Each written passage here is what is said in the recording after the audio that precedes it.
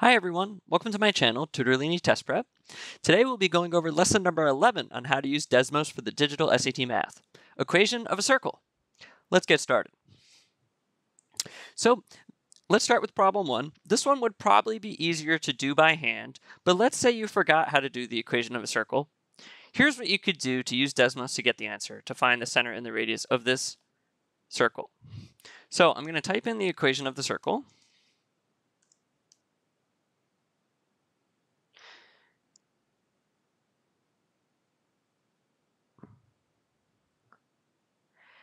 And I get something like this. Remember, I can click and I can use the scroll wheel to zoom in. And let's say I want to find the radius.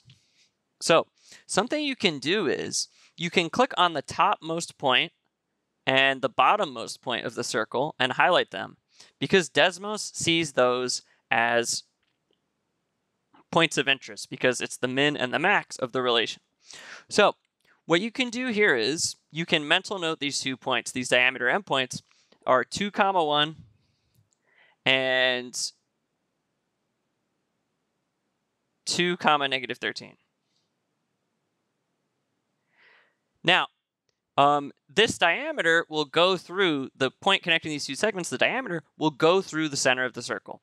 So what you can do to find the radius is you could just use subtraction, subtract the y-coordinates, top minus bottom, to find the distance between them, and then divide by 2. Or you could use the distance function. So that's what I'm going to do just to show you guys how to use that. So I'm going to press the division sign to start a fraction.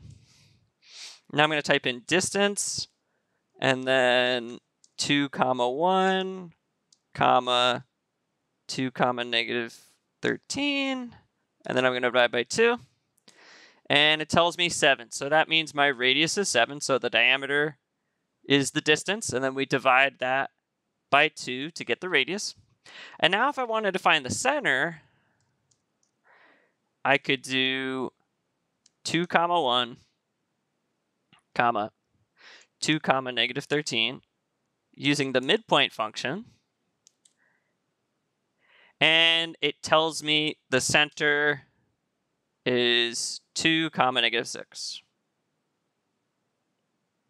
So that would be the answer to this one. Another question that you could answer is sometimes they ask these questions where, which of the following points lies on the circle? So if you wanted to, you could type in the point and see if it lies on the circle. So for example, let's say I want to see if 9, negative 6 is on the circle. I'm going to type it in. And I see it is. Let's try another one. Let's say I did 8, 4. I see that does not lie on the circle, so maybe that would not be my answer.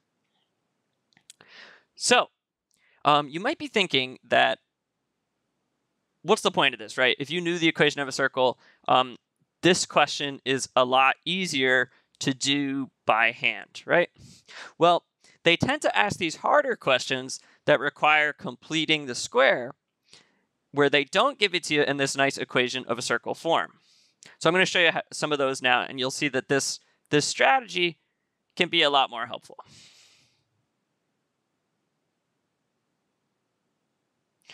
So let me clear this. So pause this video, see if you can solve it now that you know what to do. So first I'm going to type in the circle equation.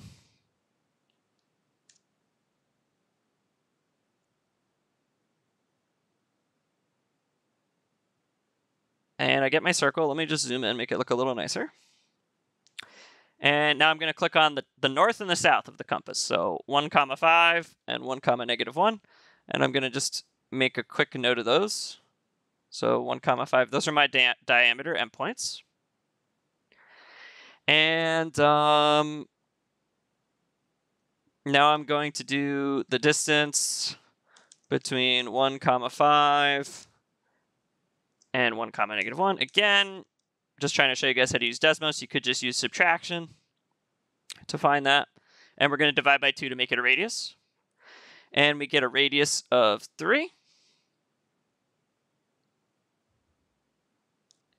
And for the center, we can use the midpoint function. So midpoint, of 1, 5, and 1, -1, and we label it, and it tells us that the center is 1, 2.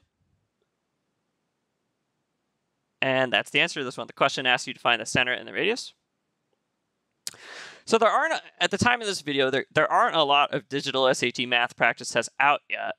So I could only really find one that tests this concept, and it's from the Digital SAT Math Practice Test 4. So this was at the very end of the harder module, and I think doing it this way or doing it with the graphing calculator makes your life a lot easier. So pause this video and see if you can solve it now that you know what to do. Okay, so first I'm going to type in the equation of the circle. And I get my nice picture here. And now I'm going to label the north and south, northmost and southmost points. And I see it's -0.5,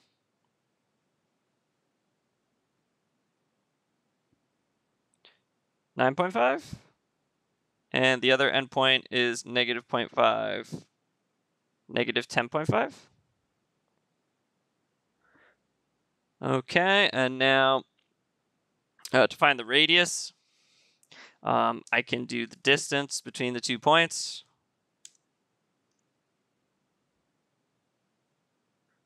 (9.5) and -0.5, (10.5), and I can divide that by 2, and I get a radius of 10. And that's the answer for that one. It's asking you what the length of the circle's radius is. And let's say I wanted to find the center. So of course, we could do the midpoint of -0.5, (9.5), and -0.5, (10.5). And I get -0.5, -0.5, or in other words, -1/2, -1/2. And that is the center. So I hope you found this video helpful. I think that, again, this isn't going to be helpful for all types of questions like this, but if you get a long completing the square one, especially if it has completing the square with fractions involved, you might be better off just making the picture, clicking on the north and south diameter endpoints, and using Desmos or just doing some quick mental math to find the center and the radius. Awesome. That completes the lesson. Please like and subscribe for more digital SAT math content. If you're interested in my tutoring services, the link to my website will be in the description. I tutor all sections of the SAT and all math subjects from about 7th grade to AP/early college level. Thanks for stopping by, and good luck studying.